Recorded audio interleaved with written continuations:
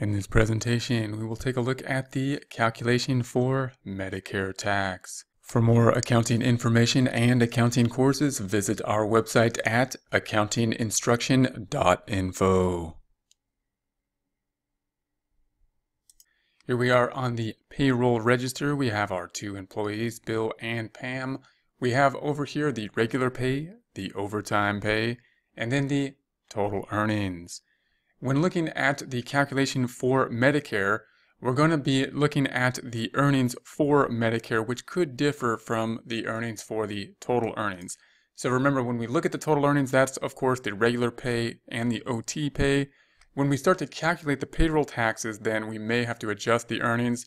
For example, FIT is going to be reduced possibly by things like a 401k plan or a retirement plan and a cafeteria plan. The OASDI or Social Security is going to have a cap, which is the major component, as well as possibly being reduced by something like a cafeteria plan. The HI, which is part of FICA, is going to be different than the OASDI, or the Medicare will differ from the OASDI. And in this case, there's no cap. So that's the major difference between the two types of wages for the FICA taxes. So for the HI wage, we're going to reduce it just by the cafeteria plan. The difference then between the Medicare wages here and the total earnings up here will be the cafeteria plan. So in this example then, the 756.5 total earnings minus the 506.5 Medicare earnings is 250. That then would be the cafeteria plan here, the health insurance type plan. So that's going to be the major difference that could be there between total earnings and the HI or Medicare earnings.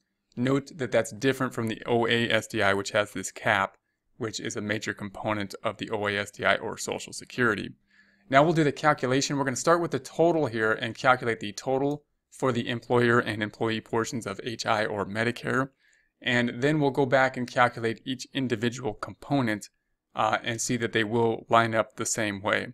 So first we're going to take the total. If we take the total HI, $3,910.35 times the rate 1.45% or 0.0145, we get to $56.70. If we do that for the employer portion, HI wages times the 1.45 or 0.0145 gives the $56.70. Then if we add those two up, we come up with the $113.40.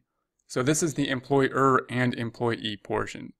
We can come up with those same numbers if we do this by an employee basis, Bill and Pam respectively. So we'll take the 506.50 times the 1.545 or 0.0145 gives us the $10.97. 3,403.85 times the 1.45% gives us $52.98. That totals out to the $63.95. And then the same thing for the employer portion, the 506.50 times the 1.45 gives us the $10.97 again. The 3,403.85 times the 1.45 gives the $52.98, the sum of those being the $63.95.